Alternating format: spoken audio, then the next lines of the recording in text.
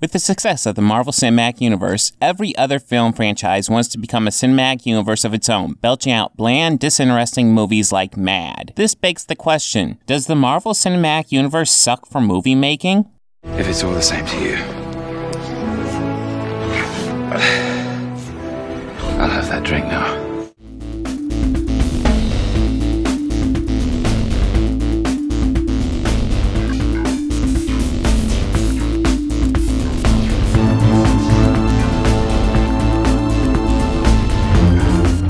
The Marvel Cinematic Universe is the biggest thing in movies right now. It's the #1 highest grossing franchise of all time, beating out the Harry Potter franchise and the over 50-year-old James Bond franchise. That might change with a certain little indie project getting released next month. It's true. All of it. But for right now, Marvel is the king of movies. I think it's clear why. Marvel did something rarely done before. It made an interconnected universe branching out into many movies. I'm here to talk to you about the Avenger Initiative.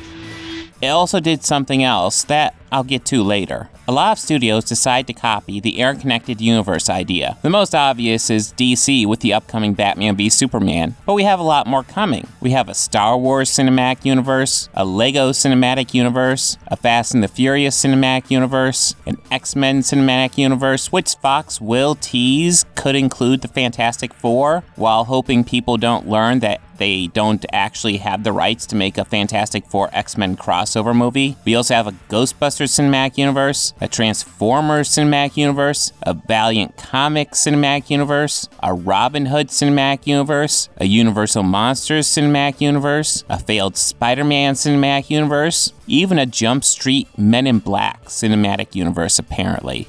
People are dumb, panicky, dangerous animals, and you know it. And now that we're getting overloaded with the cinematic universes, it's to the point where people have decided to hate on Marvel for creating such an onslaught. To a degree, I understand. When a film is a franchise, sacrifices must be made. You can't say something like Grand Budapest Hotel and The Naked Gun are in the same universe, because how the hell do you reconcile those worlds? You have a universe where literally anything will happen for a joke, and a highly stylized, silly universe that somehow can still be taken somewhat seriously. Mixing these two just doesn't work. So that means to be part of a cinematic universe, you have to homogenize your film. You can't contribute any cool style to your filmmaking because it will likely conflict with what other filmmakers will do with their films in that franchise. You pretty much have to tell a straightforward story where you point the camera at people and have them talk you through the story. It doesn't mean you can't have cool visuals or anything like that, but those visuals have to be within reason for the universe. You can't go too wonky. You have to play it safe. This is probably why Edgar Wright dropped out of Ant-Man. Makes sense.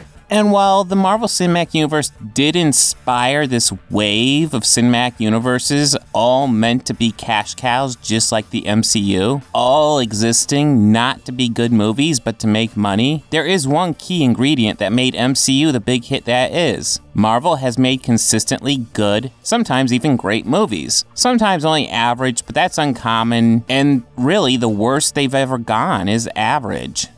Anyone else?